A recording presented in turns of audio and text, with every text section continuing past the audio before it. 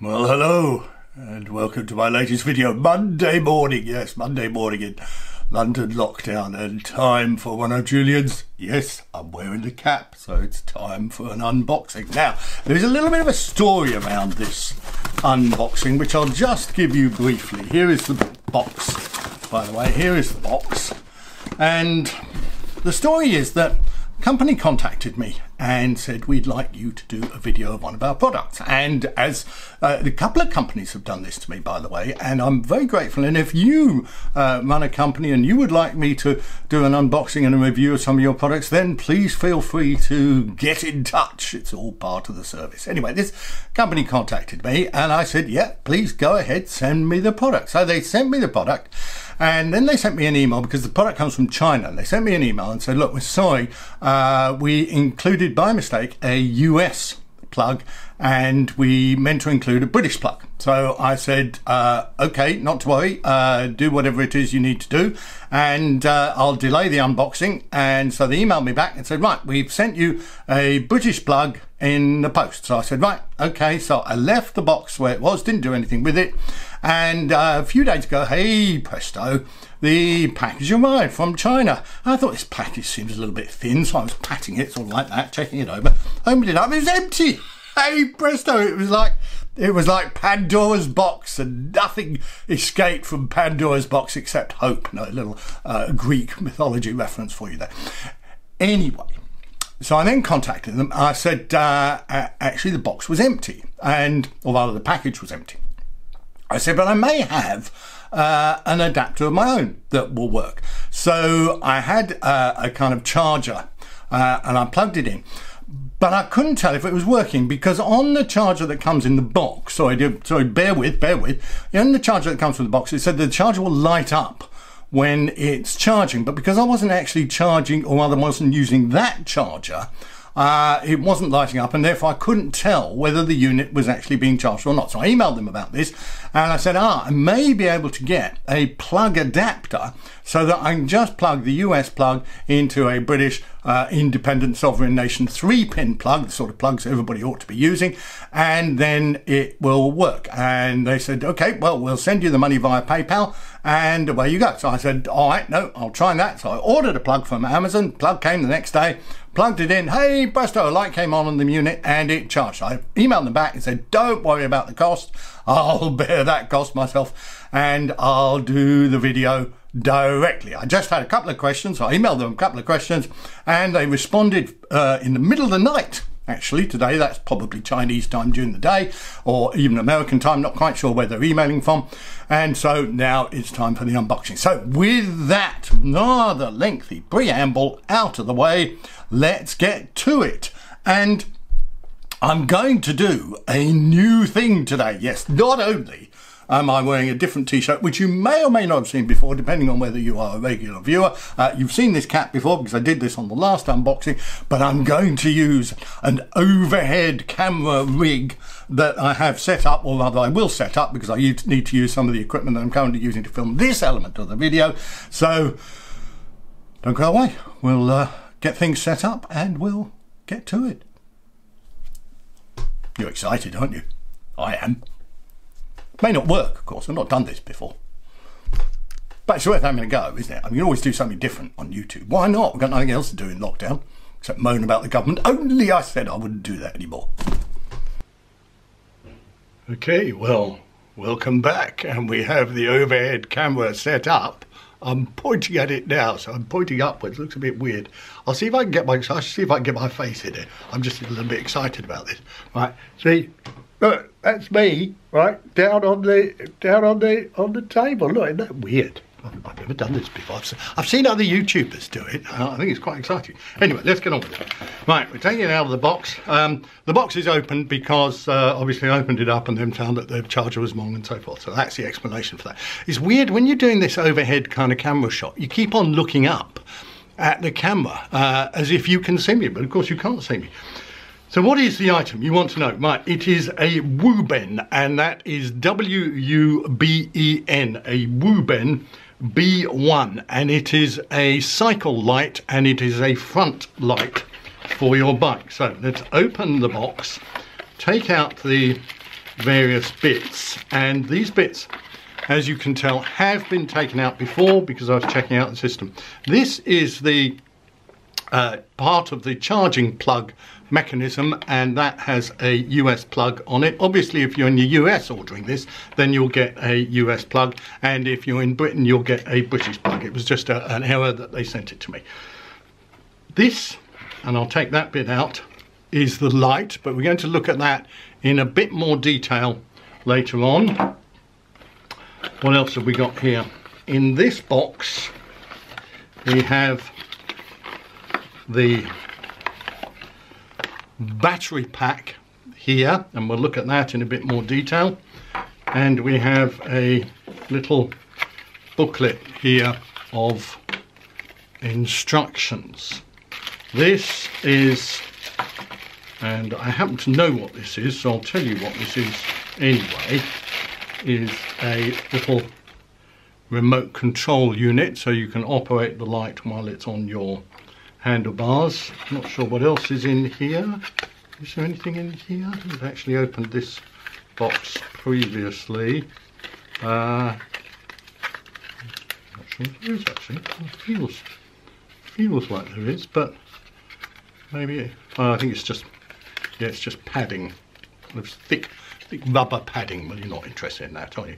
And here we can see a picture of the light on the box, and let me just read out to you for you here what it says. It says bike light, well, it says Wuben, light up your life.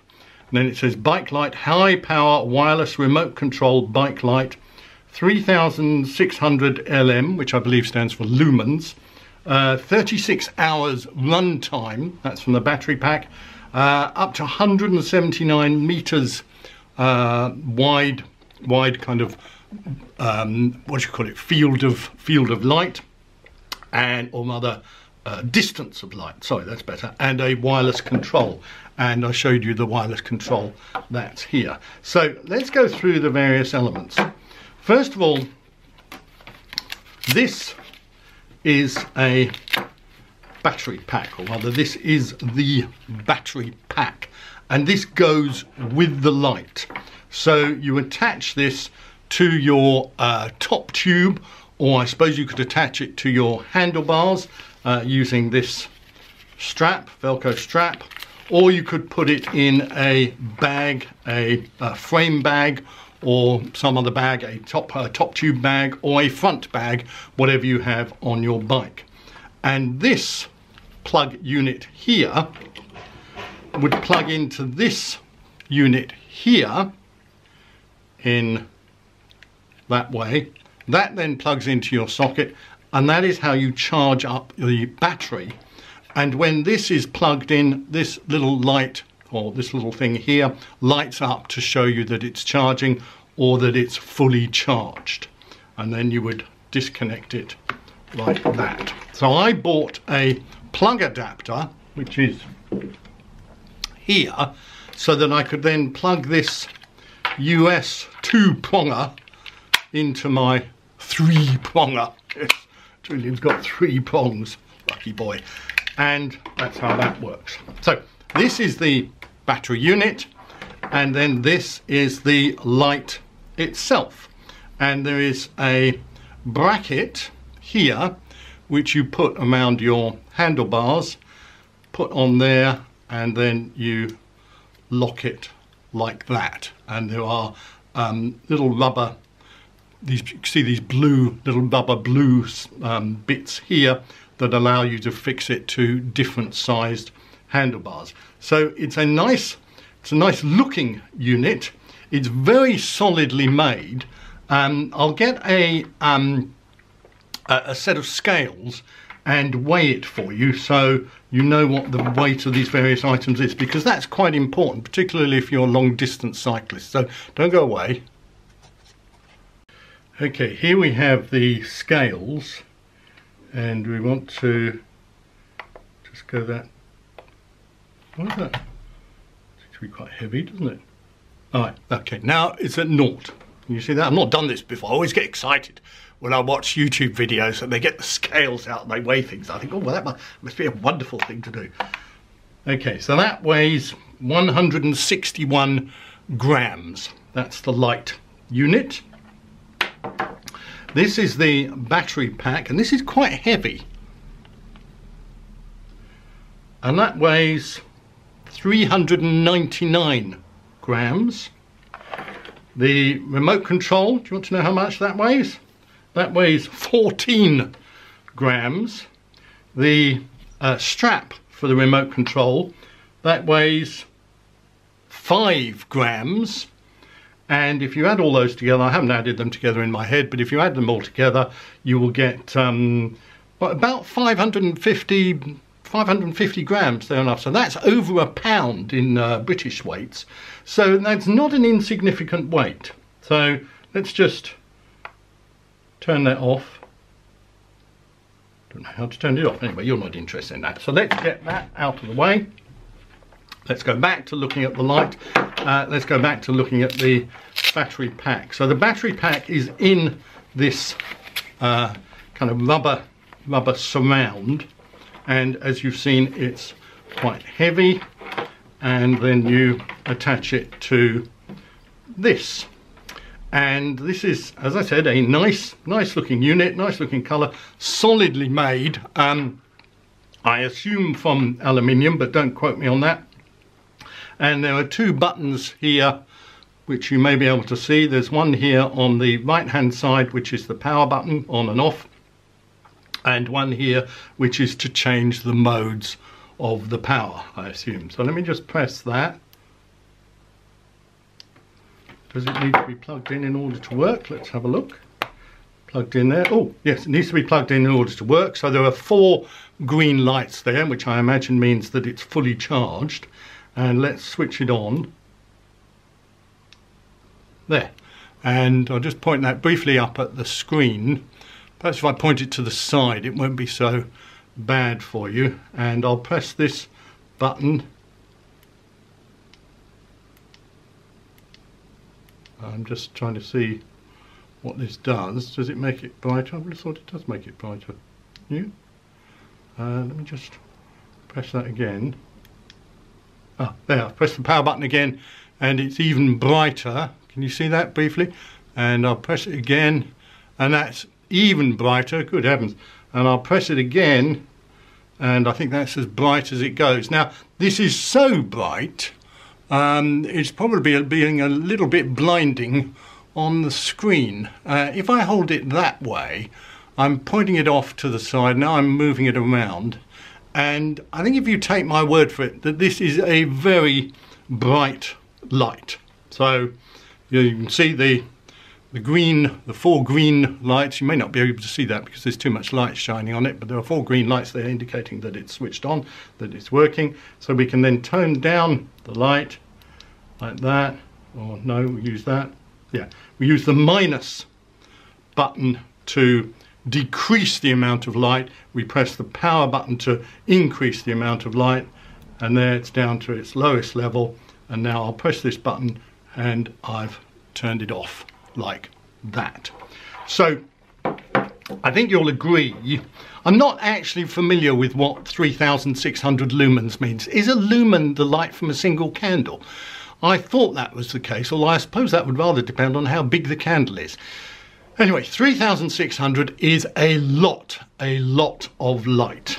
This remote control would attach like that and put onto your handlebars. I've got to be honest, I'm not entirely sure what the benefit of this remote control is. After all, this is going to be on your handlebars like that. That's going to be on your handlebars like that. There's not that much difference between pressing that button and pressing that button.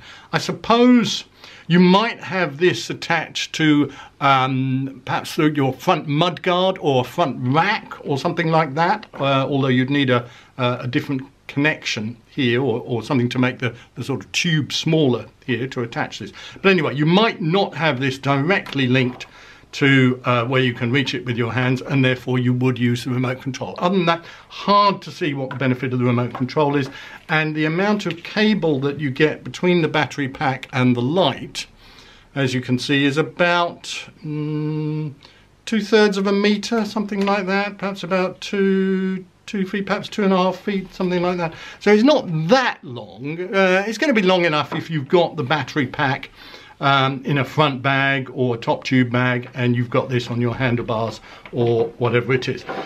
So this is the instructions, which as many of you know, I'm 64, my eyesight is not great. These instructions always have really, really small writing on it, and I wish they'd realise that some people don't have great eyesight these days, but that's just a minor point and is perhaps not the fault of the Wuben people. So I'm going to go back to the normal camera. You've enjoyed that overhead camera. Look, do you want to see a close-up of my hands? See, close-up on the back of my hands. I could give you a close-up of something, but that's not really why you're watching it. So I'm going to go back to the normal camera, and we're going to sum up my findings about this light. So don't go away.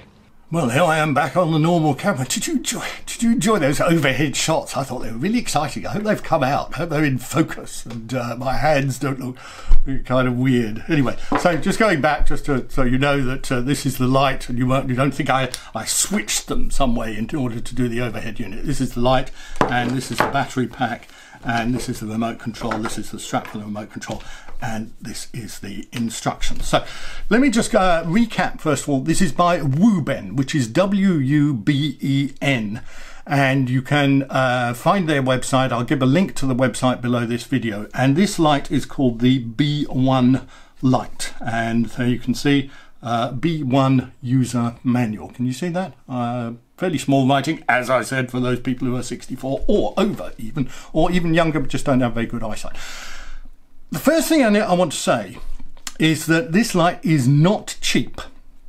It is $139 or £139, and you can only buy it from the Wuben website at the moment, although I emailed them and they said it would be available from Amazon in March.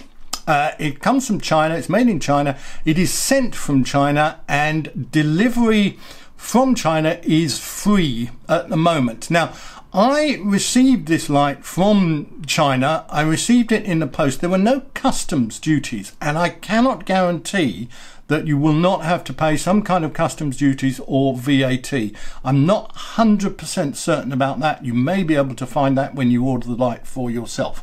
So that's the first thing to say. The second thing to say, this seems to be a very well-made, strong, nicely designed, powerful front light with what is, I think, a pretty heavy battery pack, although I don't use these kind of lights, so I can't sort of compare this battery pack to other battery packs. 36 hours seems like a pretty big run time to me, and allows you to do some substantial cycling in the dark. So what sort of people is this bike light for? Well, it's probably not for me, because I don't tend to ride at night. I only occasionally ride in darkness or in dusk, really, and I'm unlikely to go out for any night rides.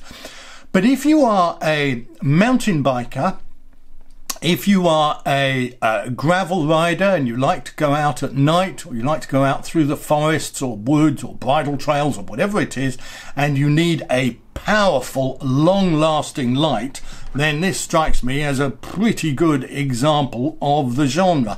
If you're going to go touring on it, you're going to get 36 hours worth of runtime. You need to remember, though, that unless you have a 2-pin or 3-pin or whatever it is socket adapter, and you are therefore able to charge it at some stage on your long journey. Obviously 36 hours is a long time, and you're not going to be running it for 36 hours during the night time generally, although if you went out for like a 2-week journey and you did a lot of riding at night, you would at some stage need to recharge it. But assuming that the battery life is genuine, and obviously I haven't checked that, but there's no reason to think that a battery of this size couldn't power a light like this for 36 hours, although I'm no expert on that, then at some stage, yes, you are going to recharge it. But apart from that, this is a very powerful, good light. If you're a commuter and I suppose what I mean by that, you're a serious commuter. In other words, you commute every day, you've got a fairly long journey that might be, I don't know, 10 miles, 12 miles commute, something like that. And you're, particularly during these winter months, you're doing a lot of that in the dark. This is going to be a good, useful light to have. It's worth remembering, as I said before, that the weight is fairly substantial, but it's because you're carrying a lot of power with you. Some other lights that I've seen allow you to use this battery pack with a kind of USB connector. There isn't a USB connector on this, so you can only use this power socket, I would have thought, to power this particular battery light.